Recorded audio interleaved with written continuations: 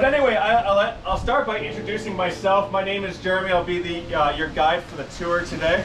As I mentioned to some folks, I am one of the interpretive guides here on the weekends. My primary job is as a tribal archaeologist for the Standing Rock Sioux tribe. Then I work Monday through Friday. So I'd like to first talk a little bit about the history of the post, and then a little bit of the history of the park before we step inside. So it was first established as an infantry post in 1872 with the construction of the Fort McKean up on the bluff. That was named after Colonel McKean, who was slain at the Battle of Cold Harbor, and it was not uncommon to name some of these western forts after Civil War personnel, including, of course, Fort Abraham Lincoln. Now, when they built Fort McKean, it was largely to provide a garrison to provide protection for the railroad workers and the survey workers for the construction of the Northern Pacific Railroad, which was extended from Minneapolis, Minnesota up to Bismarck. But had stalled out by the time it reached Bismarck for a couple of reasons. The first was a financial crisis that had struck the country, known as the Panic of 1873, and made many of the financiers go bankrupt. The second reason was probably a more important reason, was that technically everything west of the Missouri River was unceded land. It was part of what was referred to as the Greater Sioux Reservation, and it was a reservation as part of the Treaty of Fort Laramie of 1868. So extension of that railroad beyond that point would have been a violation of that treaty. That did not, however, preclude the U.S. government from conducting surveys for potential routes for the extension of that railroad. That, of course, led to increased tension with the very powerful Dakota nation, which they had established a peace with the Treaty of Fort Laramie. But realizing that increased tension and the increase in homesteaders coming into the area, especially with the discovery of gold in the Black Hills, necessitated the establishment of a cavalry post here, which began in 1873 and was, after it was completed, would be renamed for the entire installation for Abraham Lincoln in honor of the fallen president. The master bedroom, of course, this is where the General and Mrs. Custer sleep. And it was also in this room, at least in the first house that was, before it was rebuilt, where the fire started in this fireplace. And the fire was actually very devastating for the couple, particularly Mrs. Custer, who lost some very personal items. The most prized item that she had was a wig that was made of a lock of hair of the general when he had cut his hair. Now, the doors open up. I think how much wood you burn in that fireplace compared to that. Here's the washroom. Really? So there was 3 or 2 more buildings like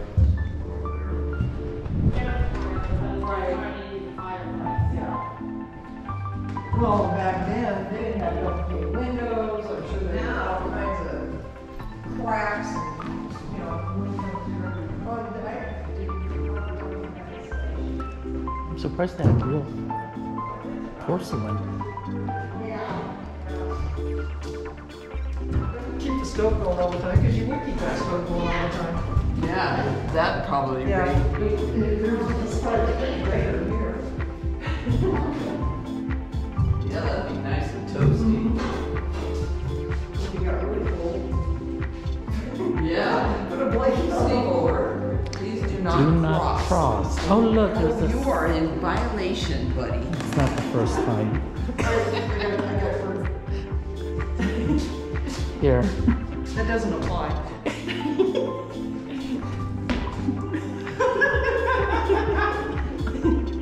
Yeah, like this.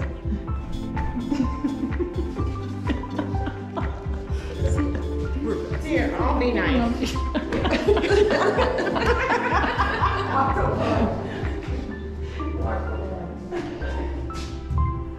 After my surgery, I don't think so.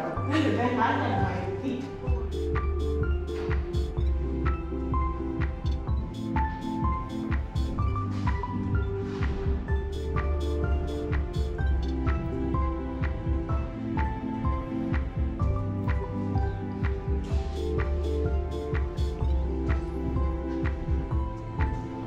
Here we have yellow watermelon. Never seen it. It tastes just like regular watermelon. No, not this particular one. So Helen, is it really taste like yellow watermelon? It tastes like yellow watermelon, but it didn't taste like real watermelon. The Mandan are going to live in this area, these 8 or 9 villages, until about 1781, 1782, but we'll talk about that. As we go throughout the village here, we'll talk about the construction of their villages, how they're farming, their trade networks, what life is like in one of these earth lodges, all of these things, some of their religious and ceremonial life. But before we do that, does anyone Wander across the bridge. Wander and WandA.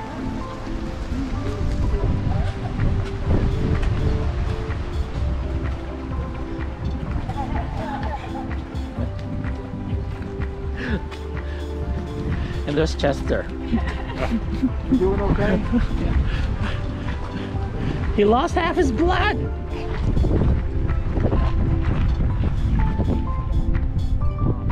This was a sign that everyone here, teenagers, this was kind of type ceremony for older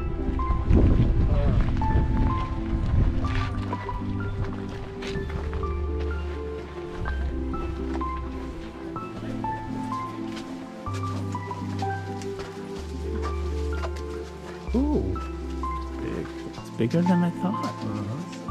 Yeah, right about when you get through the door, that's when you kind of feel that little temperature drop there. All right, so welcome everybody to what we simply call it the Council Lodge, or sometimes Medicine Lodge. This one by far is the biggest lodge every Mandan village would have had. This kind of serves as the Mandan's kind of community center in the village.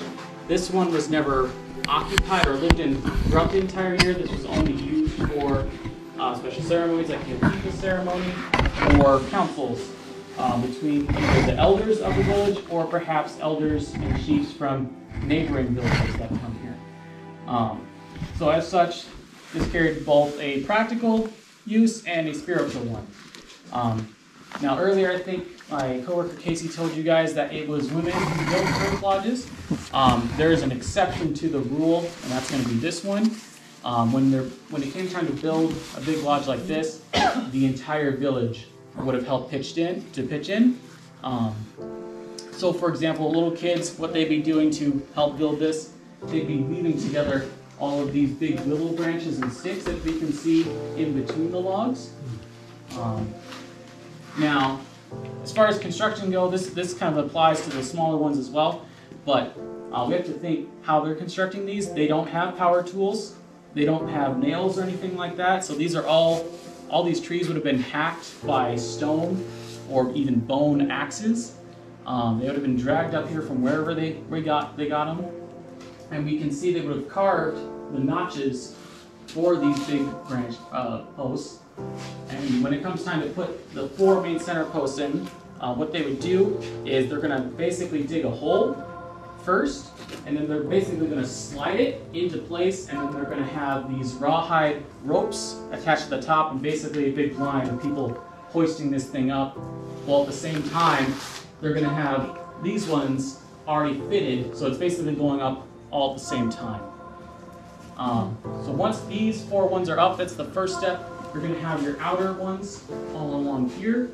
You're going to have all your leaders on the ground level and the roof. Then your willow branches. Then you have your layer of river clay or dirt. That's what makes it nice and cool in here. And then a final thin layer of earth or sod. There's always going to be a central hearth or fire pit in the lodge, right beneath the smoke hole. That's where all the smoke goes. So yeah, that's the basic construction of one of these. Now, there is a little difference between the council lodge you guys are in now and what theirs would have been. Their council lodge was a slightly different shape. It kind of had more of a flat fronted face and a big D or oval that kind of went in the back. We decided to make it look like a regular round one because the Mandan people today wanted us to make sure that when we're taking people in here, they don't misunderstand the spiritual significance, so we kind of went with a compromise there. And the same thing when we rebuilt this, that normally would have involved digging in the ground to put up all these supports, which would have potentially disturbed burials here. So instead, that's why we have this concrete slab, so we weren't going to disturb anything underneath. So that's why that's here, and that's why the other ones don't have concrete, they just kind of have a dirt floor. Now, as far as what else we're going to talk about here, I have a few Mandan stories I'd like to share. So one of them is going to be their creation story. Every tribe seems to have one. For the Mandan, and this kind of represents the Earth Lodge we're actually in, they believe that they originally came from underground at one point. They believe they were under the earth, and then one day a big hole opened up to the surface with a big vine coming down. So one of their warriors just decided to volunteer, climb up this vine, see what's up there. So he saw everything that was on the surface, all the plentiful game, wildlife, all the resources. Comes back down, tells them, hey, it's pretty nice up there. There's sunlight up there. We don't have to live in the dark anymore. So they thought this was a pretty good deal. So the tribe or the people begin to climb up this vine to go up on the surface. However, at some point, it seems either a woman tried to climb up this vine and was pregnant at the time. So the people said, no, don't climb up the vine. You're too heavy, apparently. She's like, no, I'm fine. I'll get it. She gets about halfway up the vine, breaks, collapses, and the hole is forever sealed. So from there, some people, Mandan believe that when they died, their souls actually went back underground to be with the rest of the people. Now, for the Mandan that went up there, they believed a chief called Goodford Robe eventually led them out onto the Great Plains next to the Missouri and Heart River here. And they actually named the Heart River because they called it, this area, the heart or the center of the world. So hence the name of the river here.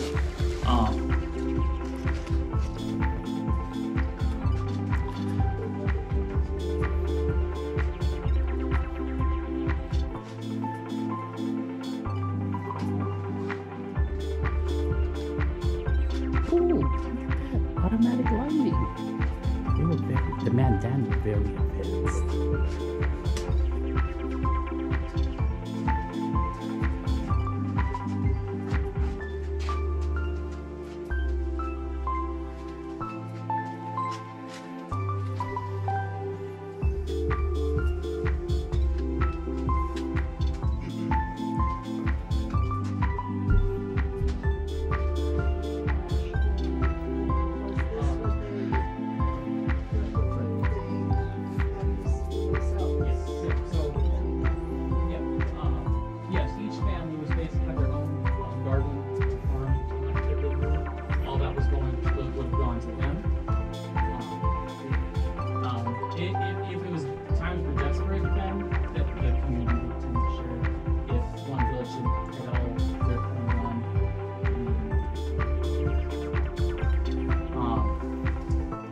Things in here. We have our hearse right here, of course.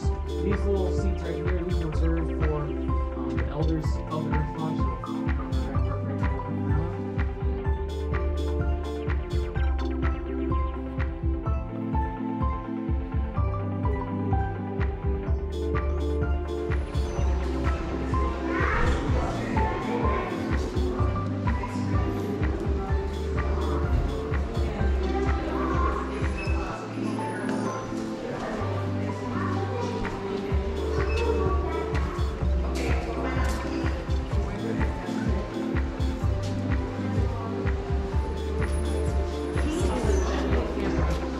I've never seen one that's connected to something so small that you can just have a face like that.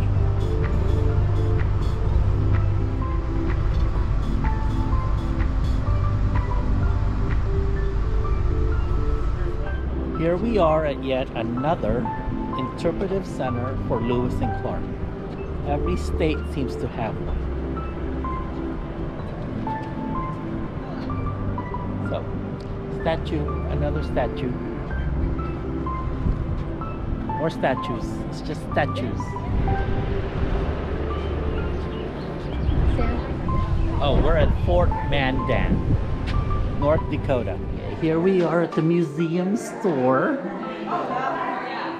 There's a painting here, I believe. Lewis and Clark, North Dakota Interpretive Center.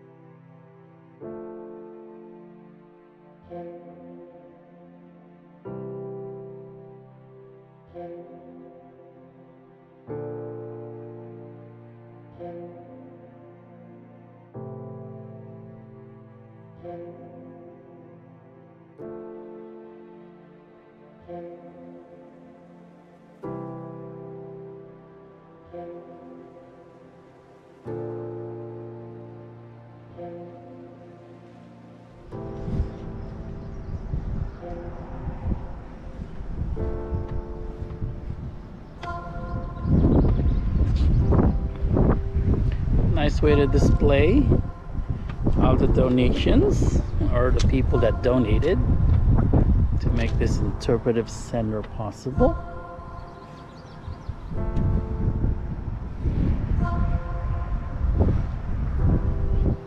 Are you wandering WandA on YouTube? Yeah. Okay, I'm gonna look for you. No, don't. It's just home videos. It's just this. Love this. I love all that.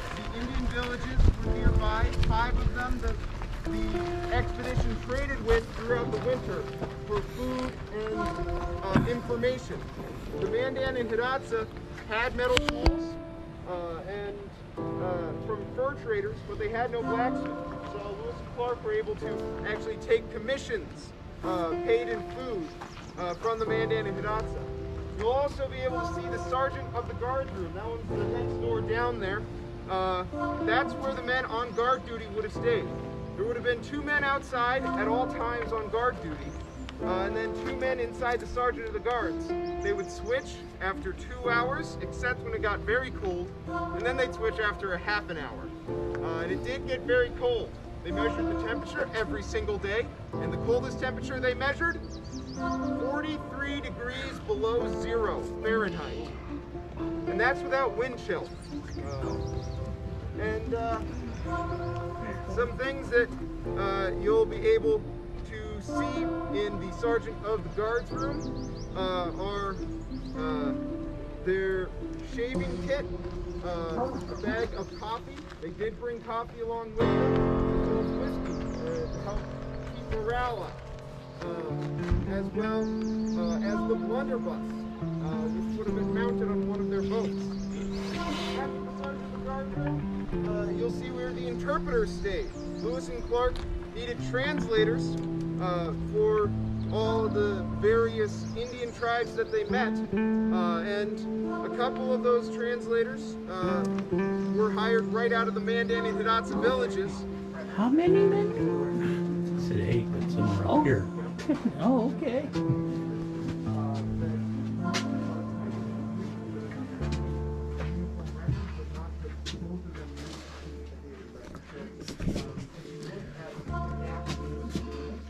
Sleep tight. Oh my goodness. It's a very firm bed.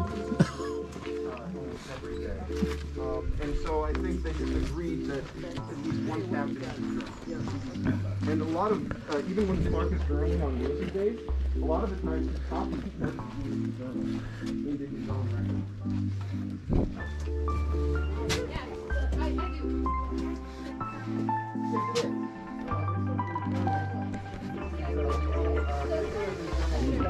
No use of a fireplace chimney. That looks like a prime rib. Yeah, it looks like the prime rib.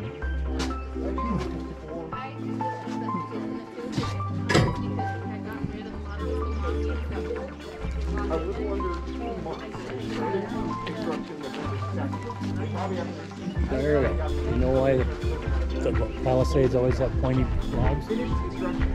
No, I do not. It's because of snow. Snow! That would make sense now. Flat.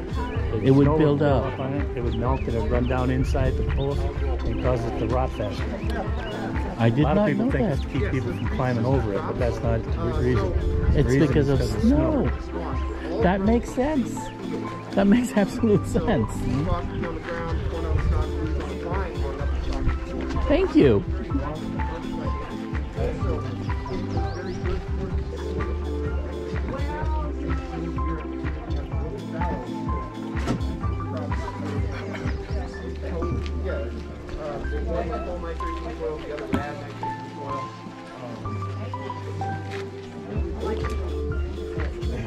Sure, and spot me. Storerooms.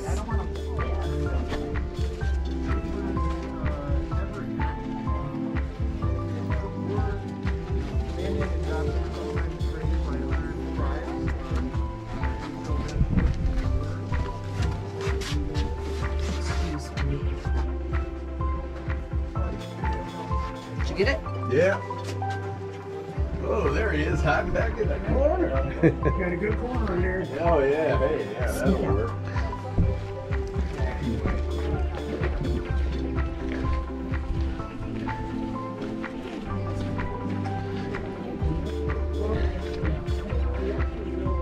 I kind of like this.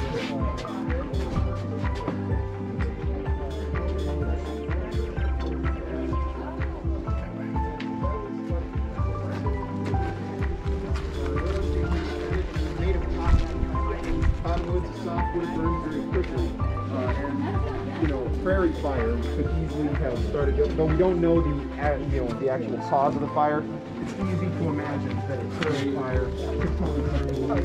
I don't know, even the native to the area would start prairie fires. You burn away dead grass, bring in new live grass, and water the bison. They would not have had a dedicated armory. They would have had guns inside their rooms as well as in the sergeant of the guards. They would have stored some gunpowder in the sergeant of the guards room, as well as some in general storage in the back. And then each man would have his own powder room. As well as they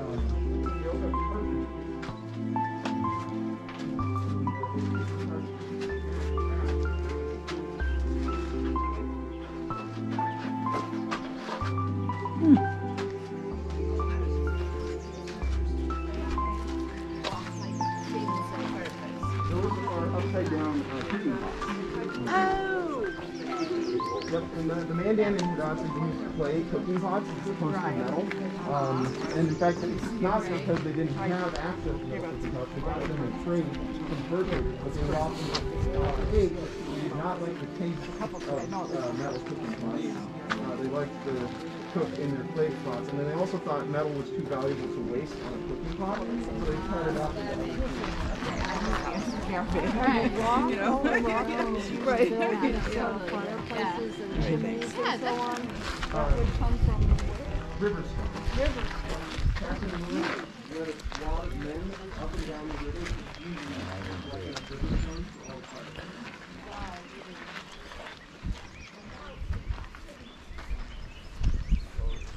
Oh, I got it. Did you eat that last night?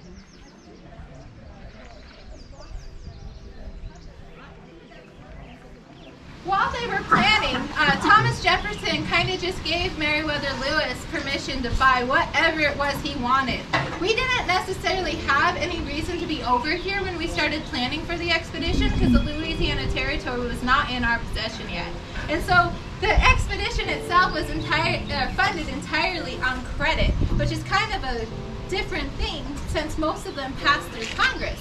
And so as they were going through and planning for the expedition, they were having to procure items. And so they weren't just going out and buying everyday items, they were looking for the new and improved. Because they wanted to make sure that anything that they had access to was going to be the very best because of the importance that went along with this expedition. And so one of the items that I think I'll touch on first is going to be this item right here. Lewis realized that if they're going to be on an all-waterway voyage, bringing powdered substance on this expedition, they were going to run into an issue of keeping their powder dry, especially important powders such as gunpowder, because that was going to be a daily necessity for these men. And so what he did was he hired a man in Philadelphia to construct this lead cylinder. These lead cylinders were then going to be hollowed out and filled with gunpowder. They then corked it and sealed it with wax. That way they were able to bury them and cache them along the Missouri as they made their way to the Pacific, and then dig it up on their way back, so there was a constant supply of gunpowder and lead. One of the things that this guy who invented them did was took it one step further, and he made sure that however much powder fit into this lead canister equaled the amount of lead that encased it, so that when they melted it down to create those musket balls, they had the exact ratio of powder to lead that would be needed to fire everything that came from the cylinder, so they didn't have an excess of one or the other. And so it was all of this very detailed, meticulous planning that kind of made this expedition possible. When they left St. Louis, they had about 10,000 pounds of provisions with them. And as you guys saw as you went through the fort, it kind of makes a little bit more sense when they had the entire blacksmithing shop with metal in the raw. They had 52 lead cylinders, which equaled about 7 to 10 pounds per cylinder, depending on the size. They also had gunpowder in barrels, they had their food provisions, they had a lot of their scientific and medical equipment with them, as well as specimen containers and jars. The 3 boats that they left with originally were packed full as much as they could to accommodate to these men. They did, however, have to make different adjustments to the lifestyles of this location as well, which is where we get the creation of these capotes, which were going to be made of the Hudson Bay blankets. French fashion, because you know fashion rules all, that's the whole headwaters of the fur trade as well, had these, oh gosh, they were the, what's the name of it? Scarves? No, it's not a scarf, it's a waistband. Fashion. So, and the thing about it was they weren't just used for fashion, they were used for practical means as well, for back support, because these fur traders were carrying so many items that weighed more than they had. And you know, today we have those waist belts, like compression belts that you can put on. That's like the very first version of a compression belt. And so it's kind of interesting to know that all of these items that they brought along on the expedition later on kind of move into different factions of history itself. They also commissioned a chef before they left to make this thing called portable soup. Portable soup was a condensed, dehydrated version of soup, and in theory, all you had to do was reconstitute it and then serve it to your men, and that's going to be the very first version of an MRE that's brought along on a military expedition. Did it taste good? What else do I have to buy for the next soup dinner? And then along with that, they also brought a sea biscuit, which was also a dehydrated biscuit, which in theory, all you have to do is reconstitute it and you're supposed to be able to eat it. It was more like hard tacking rule, to be perfectly honest. And as kind of we see through the expedition, they didn't really like it, and they ended up eating the horses instead, because the horses just tasted 10,000 times better than that portable soup ever will. One of the really interesting facts that I kind of like to talk about is like the offshoots of the expedition, how it affected history as we went in through it. And so this portable soup, since it was kind of the very first MRE brought along on a military expedition, we start to see this being put into effect in different factions of the military. And by the time we get to the Philippines in the late 1800s, early 1900s, because we're kind of exploring the lifestyles of the Philippines and to see what it has to offer us economically as a new country, the Navy is stationed down there, and they crack into some of their new MRE provisions that they're kind of starting to get a little bit crazier with what the items they bring with it, and about 65% of their platoon dies of botulism. And it was all kind of a cascading effect of this very first version of the MRE. Also, with this time period, we start to see a lot of different items being added into our foods, and so of course the FDA is going to be implemented into our natural order of things, and so it's all because of Lewis and Clark that we have the FDA today. Do you have anything in here that you want to go through?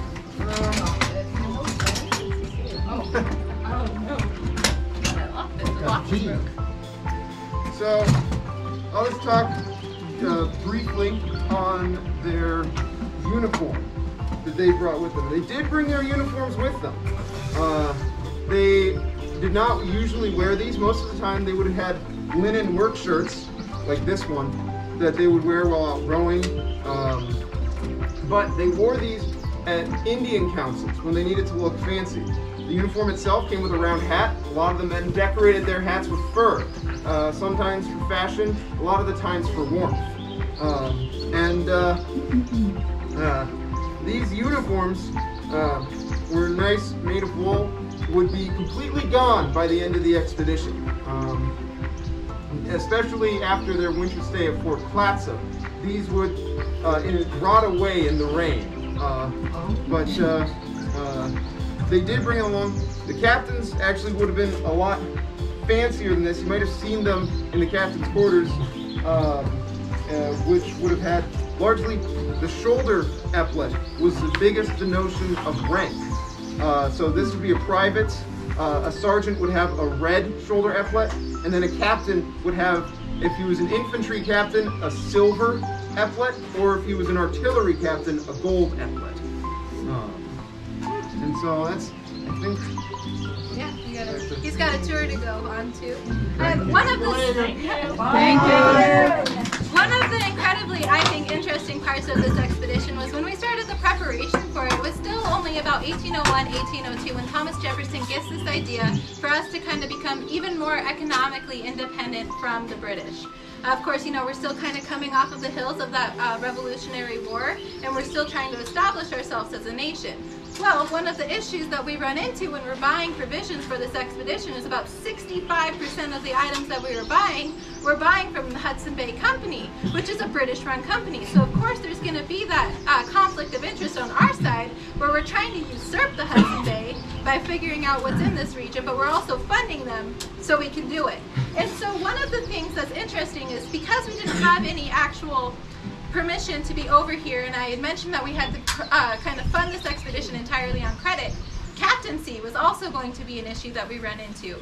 When they brought Clark in for the expedition, he was only a lieutenant. However, he was promised a captaincy. Congress, much like it does today, still had to sign off on any raise in rank in the military.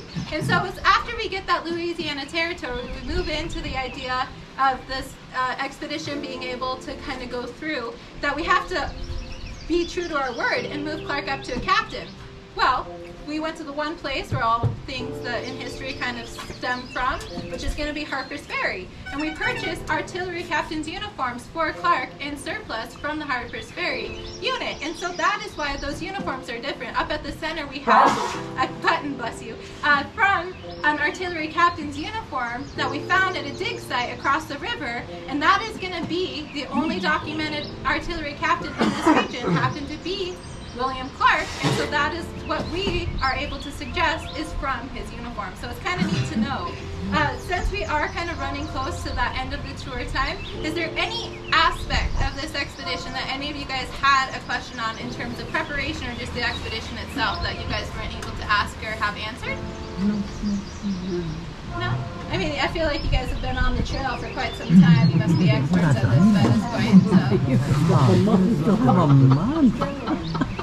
Hopefully, I just learn every day. Did anybody get scurvy on the trip? Not so much. Scurvy is kind of one of those didn't really have to encounter it, especially since they were able to get that fresh produce from a lot of the tribes as they went across. Because not only were the Mandan and Hidatsa very agriculturally known, there were tribes that they encountered along the path that also had different forms of crops.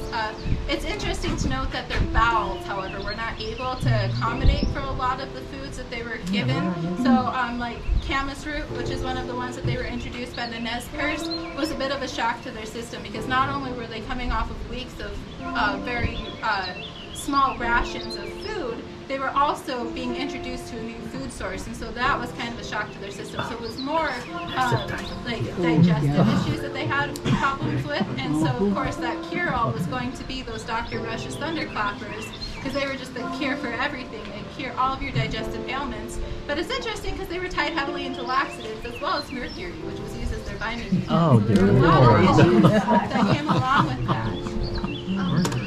Yeah. Oh, you have blood poisoning. Fort Lincoln. Yeah. A lot of the cavalry or whatever died from scurvy, so why did they not have? You know, I'm not quite sure. So close. It was so close, but it's also a different time period for Fort Lincoln. They were later on, and so I don't know if maybe.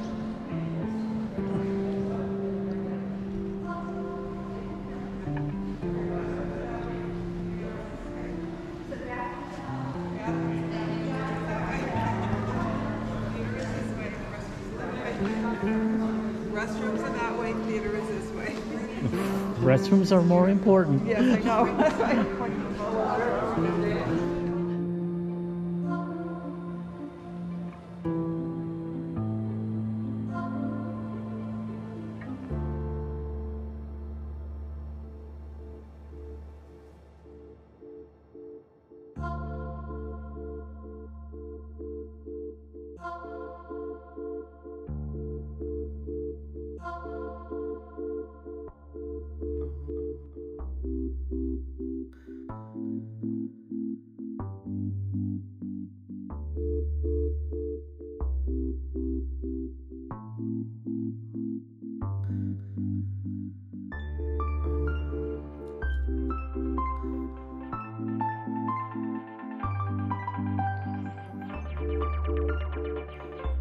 We are at spot 45.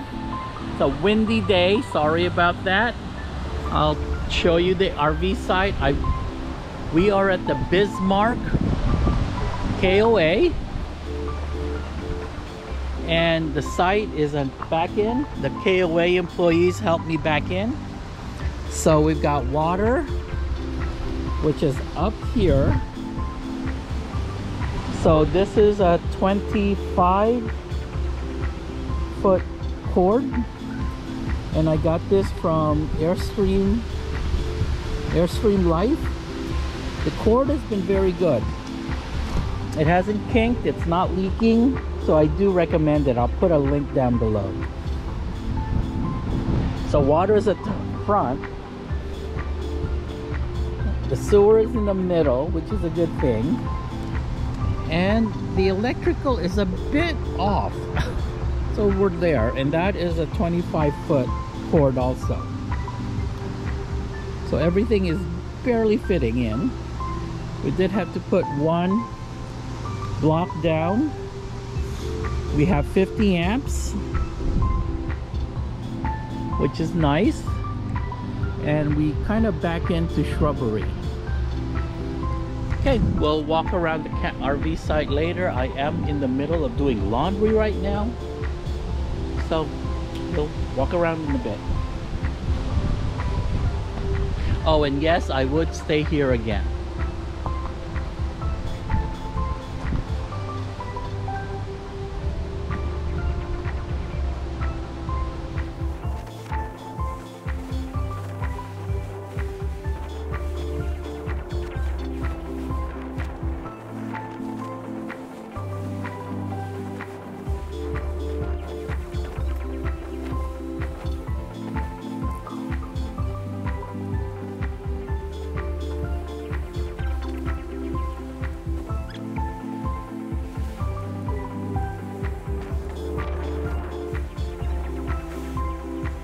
Flamingos! Look, they have flamingos!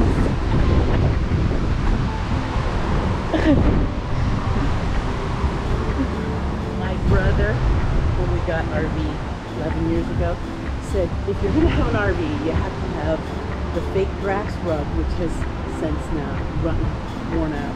And he says we need flamingos. So my brother passed away about 5 years ago. So we still put our flamingos out that my brother got me. And at Christmas time we have Christmas hats, and when we're Mickey Mouse we have little Mickey ears. When we're in New Orleans we have beads to put on them. So. Okay, you're more yeah. I just put them out. This is wild. It's just windy, but there's no rain. This is my balcony in a windy, what they call it, a nice pleasant wind. This is my balcony. Really? I mean, it's like I'm used to this. What scares me is the freaking trees. Well, you're not surrounded by. I'm surrounded by them. They're just falling off. You know, and that's I mean, it's just these couple big ones here.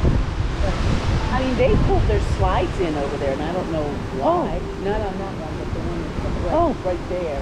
I noticed. I watched them pull their slides. I just noticed you've got an entire wall. With the slide, yeah. You want to look inside? That's a slide. Here. My dogs are in. None of these puny little slide things. Well, some of them have. The one on the end, John has. Well, I don't want to go in if Harold's not decent. He's in there. He's in a meeting. Oh, he's in a meeting. He's in a meeting. Let me just shut this one door. You're in a meeting. Oh, you have two slides. Okay, this is Harold and Vicky's rig. Well, and see, we cover this. We cover this because the front is so it's hot. So we put. Oh my God! Look at this freaking wall. Yeah. It's a bowling alley. So yeah, so we cover that up because the heat from out front, because that's our cab, but that gets really hot back in there. You know what? How do you drive with the air conditioning in the cab? Do you have to air condition the whole thing? No, the cab, it keeps you good enough. It keeps you really cool. But also, if we want to, the generator, we can kick it on and we can run it and have the air conditioner on that way. Okay, we're doing an RV tour. I should have cleaned. This is how they really live. This is really how we live. We'll be editing this. Okay, good, good. Oh, that's adorable. Isn't that Oh, cute? this is, okay, that stays on. Oh, that's cute. It's a watercolor, but it's on a metal watercolor. I just bought one of these. It's the best. It's so good. I was like, oh, it's a tub. Yeah. I've never seen this. Yeah, I bought one. I get them on Amazon. So. This is great. Oh, I miss having a large TV. Yeah, and see, normally there'd be a couch there, but we opted, we're like, well, it's only us. Why do we care if it's a couch that people could sleep on? So those are recliners. Good Makes it idea. nice. Makes it nice. And then see, there's the button dogs because we have bunk beds. Oh, hello, girls. You're so well behaved. This is a great idea. Yeah. So it's like, so, and then my laundry drying. Our bathroom. This is so cushy. That's for the dogs when they jump out because it's so slippery. Shoot, I want one. I think those are like kitchen mats.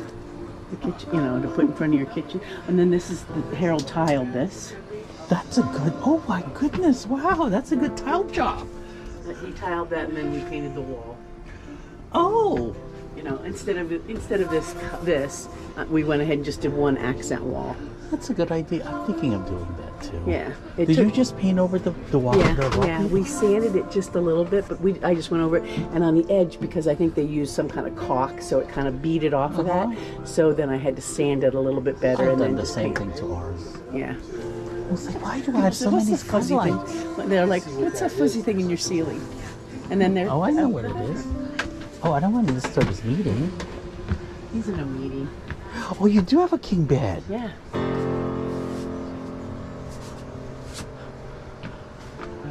Why are you all wet? Why is he all wet? New Orleans. Oh, what? Jazz Someone Fest. 110%. And then he was spraying himself. That fan is a sprayer. Okay, so those are the kids. Yeah, that's the oldest is one wedding, and then that's our youngest one that works Disney. And then that's Harold and I in Asheville. For Wilderness, the next 2 years. Nope, I just made reservations for August. 2 years. I'm gonna call you. Yeah. Oh, now he's showing us the Now he's closet. showing me my closet. Vicky's. Vicky's. Okay, that's all Vicky's. And this is Harold. And this is Harold's, which is a quarter. No. I have drawers. He has the drawers. See, I have no drawers. So This I had is to, a collective drawer. That's a collective Oh, drawer. okay. But I put drawers there. So. That's our dirty clothes bin. Oh, our dirty clothes go in the truck. Oh, that's a good idea. I love this one wall thing. Isn't that cool? Yes.